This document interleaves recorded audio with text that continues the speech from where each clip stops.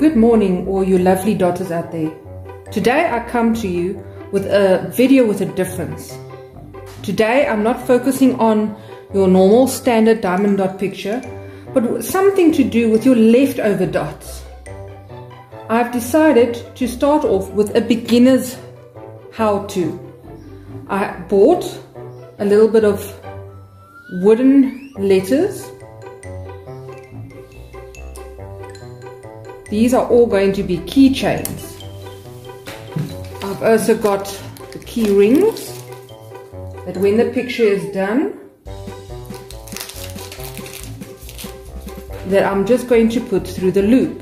And I think this is going to be a very adorable and quick and easy project to do for a Christmas gift, a teacher's gift, a birthday's gift, however you wish. The things you're going to need basically for here, you're going to need leftover drawers. For this step over here, you're going to need stencil gum or stencil glue, doesn't matter, it's the same product. Your dotting stick, a shaped piece of wood, whichever you would like. You don't have to do a letter, you can find the most adorable little things out there.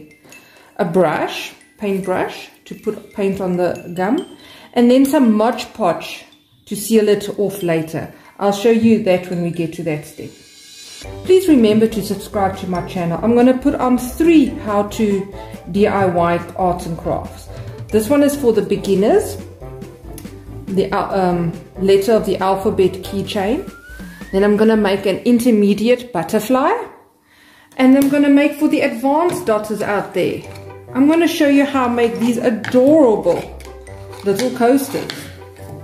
So stick around.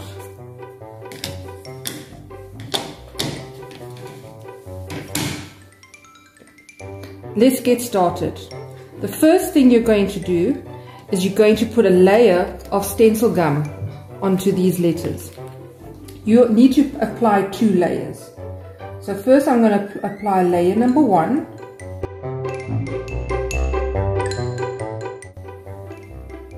There we go. Layer 1 is applied. Just the thin layer is all you need. I'm going to rinse out this brush, and then I'll be back for the second layer in 1 hour.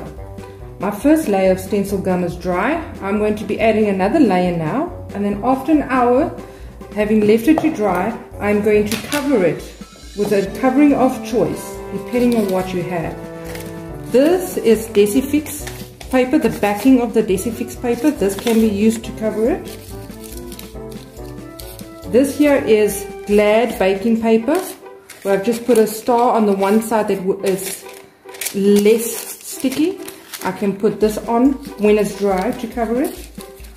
Or even another choice is from a previous diamond dotting paper. If you happen to keep the top covers of those, you can just use them as well. Let me apply my second stencil gum layer.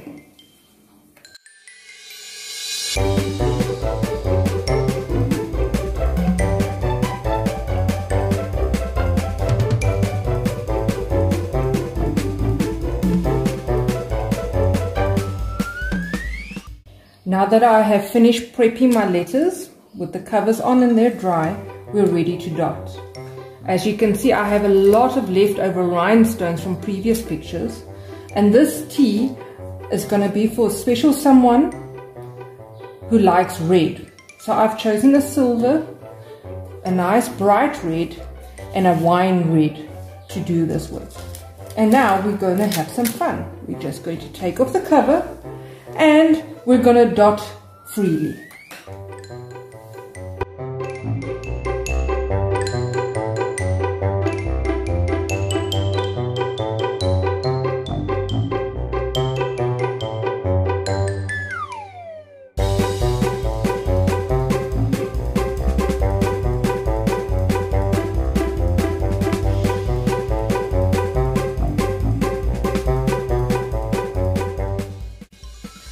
I am finished with this tea.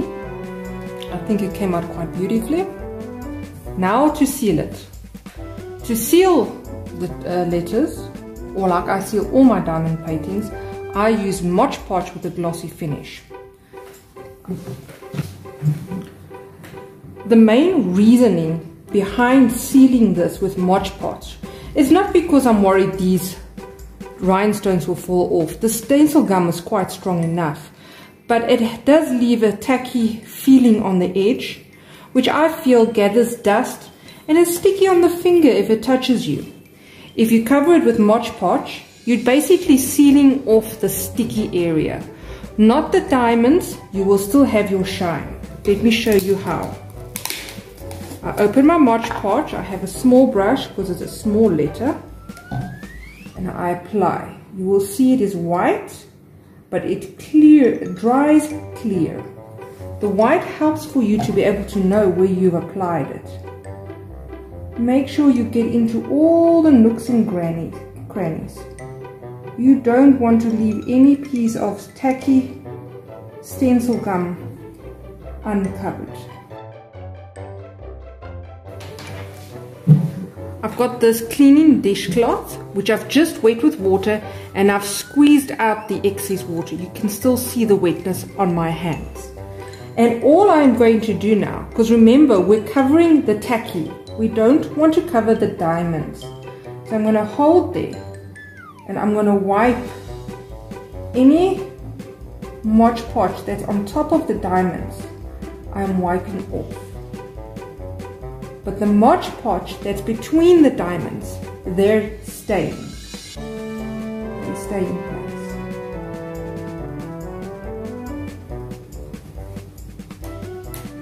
This way you do not lose the shine from your dotting, but you are sealing them in that they can't come off as easily, and you're sealing off all the tacky adhesive so that this beautiful piece of work can stay dust free.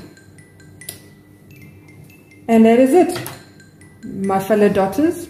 I can pack away my dots. I leave this to dry for an hour. I will do the rest of my letters that I have here, and then I'll add a picture for you to see how all of them have come out once completed at the end of the video. Please feel free to subscribe to my channels for more how-tos, more craft ideas. Hope to see you all back again soon. Have a lovely dotting day. Here you can see the completed keychains. I have made 4 of them, just a scattered pattern, however you wish. And then I've taken this one, the S, and I've sort of decided to try and make a pattern with it. Still mostly scattered, but I think it came out pretty as well. So use your imagination. Feel free to make the keychain however you wish. Even dot both sides if you'd like. It's all up to you. I think they came out beautifully.